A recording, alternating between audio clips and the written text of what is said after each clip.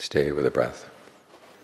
If you want to know the breath, you have to be with it all the time, continually.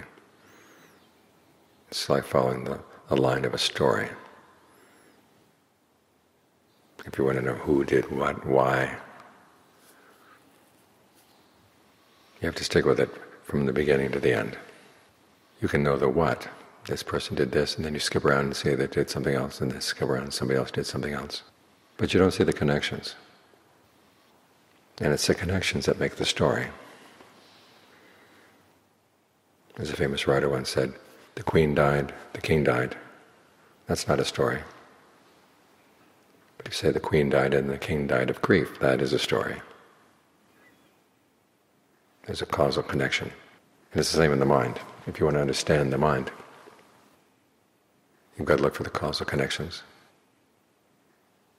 After all, when the Buddha described his awakening in very short terms, that's how he described it, as a principle of causality. When this is, that is.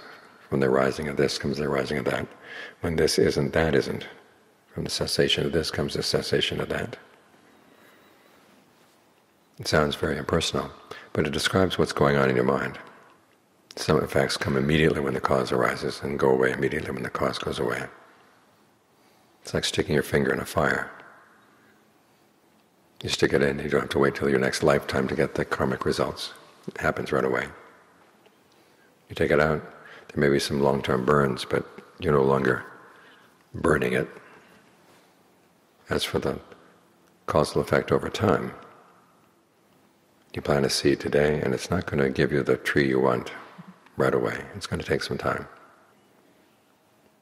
But you want to know these causal connections, otherwise you just hear what the Buddha says. You listen to it, and it may be interesting, it may sound abstract.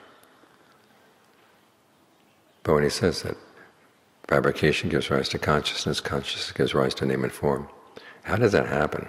It's happening right now in your mind. Can you see it? We get the mind really still. We focus on the things that happen prior to sensory contact. So we can see how the mind is preparing itself either to suffer or not to suffer from whatever comes up. To see those connections, you've got to be here continually. You see them once and it doesn't make that much of a difference, but if you see it again and again and again over time, it begins to sink in. And you really see how you are causing your own suffering. You can't blame the world outside. The world outside is bad enough, but the real cause of the suffering, how you take the events from the world and bring them into the mind, that's your doing. And you've got to see that, because otherwise you keep on doing it. If you don't see the connection between that and the suffering, you're going to keep at it. It's only when you realize that, well, this is suffering, that's when you let go. So try to be with the breath as much as you can, because the breath is where you can see the mind in the present moment. And you can be on this level of events that happen prior to sensory contact and get to know them really well. It's only when you know them that you can let them go.